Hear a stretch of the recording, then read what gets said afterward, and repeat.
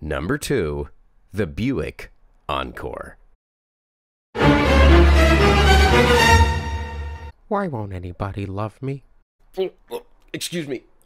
I just threw up in my mouth a little. I don't know, maybe I have it out for Buick because when it came time for GM to save their collective asses from going bankrupt, they picked Buick over Saab, a company with a rich heritage that made cars like no other company. Cars that were actually well built at one point before GM took over. They were safe, reliable, practical, and stylish. One-of-a-kind cars. I loved Saab.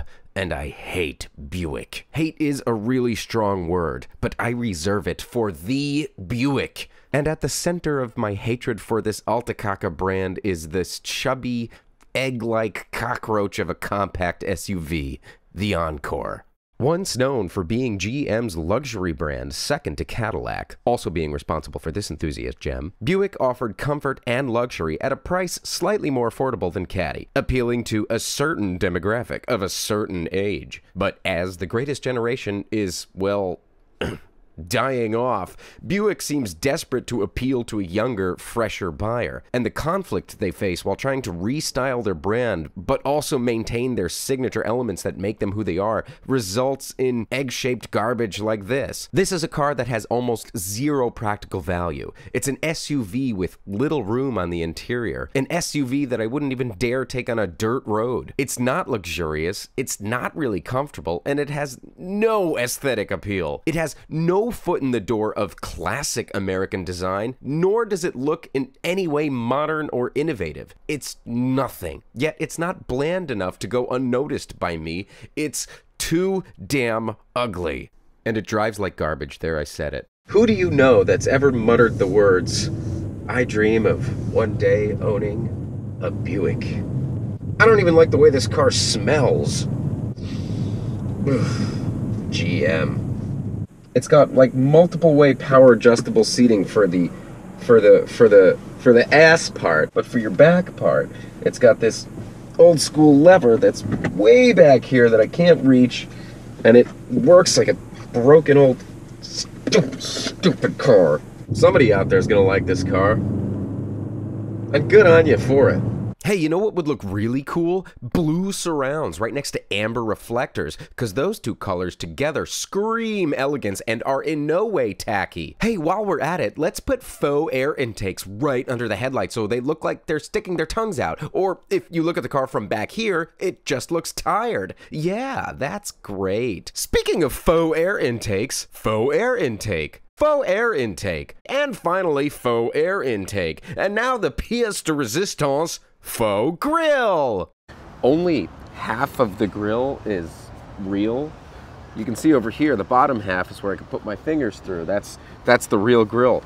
Starting about there, that's all solid fake plastic. Well, the whole grill is plastic. You're tacky, and I hate you. Okay, well, maybe the interior won't be so bad. I mean, hey, that's a nice headrest, clean, simple, nice faux leather material, and then, no. Hasn't the auto industry learned their lesson about patterned upholstery yet? What is this, my grandmother's condo in Florida that was redecorated in the 1990s and hasn't been touched since? Speaking of my grandmother, why does this e-brake release button remind me of her fingernail? Ew. Redeeming interior quality. The only semblance of aforementioned classic American design are the gauges here. I like the gauges, but that's where it ends. Ugh. Gross. Slowick. Slowick. Slowick. Buick. Buick. Buick. If Humpty Dumpty were a car, he'd be a Buick Encore. And now, ladies and gentlemen, it is time to pay a visit to the #1 spot on the list of ugliest cars on the lot. But first, some honorable mentions. The latest iteration of the Honda Civic, now in its 10th generation with enough contrasting angles to send an architect to the nut house. Excuse yourself from the table, Civic, calm down the boy racer flare, and please return to planet Earth.